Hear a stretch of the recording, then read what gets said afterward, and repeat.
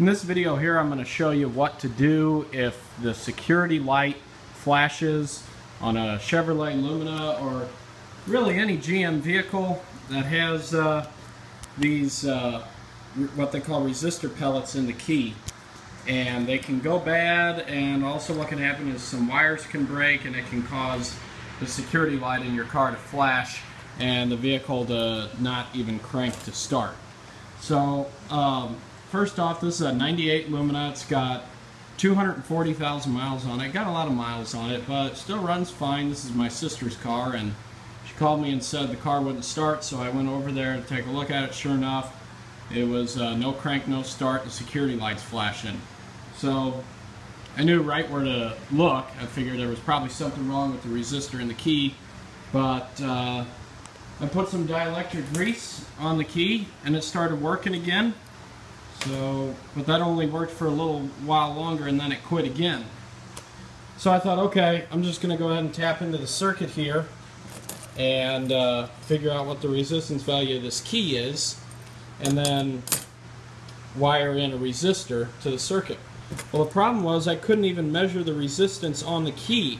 So apparently the problem was in the key itself. To make things even worse, this was the only key she had. She had no duplicates. Now, GM makes a tool, it's a J something number, I don't know the exact number, but you can actually plug it in to the pass key sensor and then select one of the 15 different resistor or resistance amounts on the tool. I don't have that tool though, and I didn't feel like spending the 200 bucks to get it. So what I did was I went on the internet and I looked up the 15 different resistance values, and here they are. These are all kilo ohms.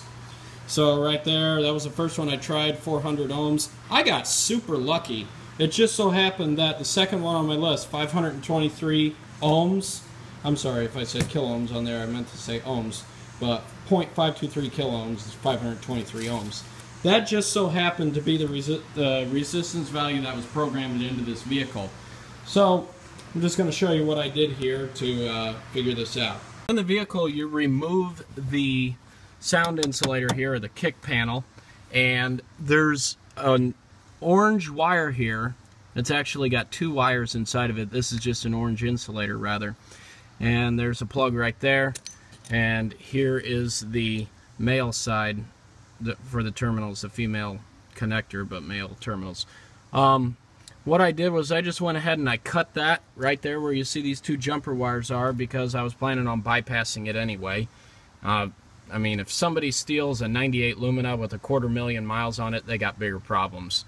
Anyway, so what I did, I went ahead and took two jumper wires here with alligator clamps, and I clamped them onto the wires there. I stripped the wires back to expose them. Ran my jumper wires with alligator clamps up here, and here's some resistors from when I tried the first one. But what made it easier for me was using a circuit board that I have. So I got all my resistors out in my circuit board, and I started building circuits with the resistors to match the amount of resistance that the specs called for that I found online. And so in this case, what I did was I took a 460 ohm and a 60 ohm resistor and put it in series here on the board. I took my DVOM and just made sure that I was getting the correct value by touching those two together. Hopefully I can do this single-handed. There you go. About 530 ohms. Seeing as it's only 7 ohms off, that's plenty.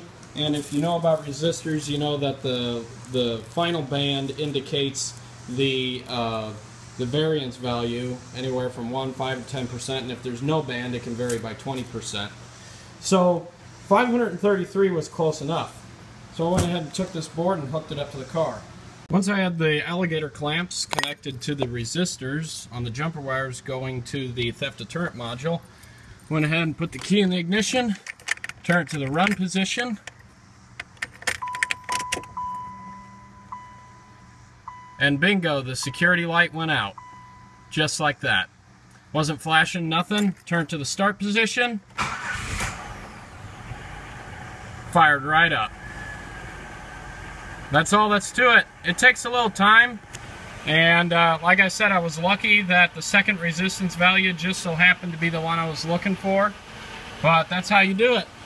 All that's left to do now is wire those resistors in series to that circuit there with these two wires, and your vehicle is good to go.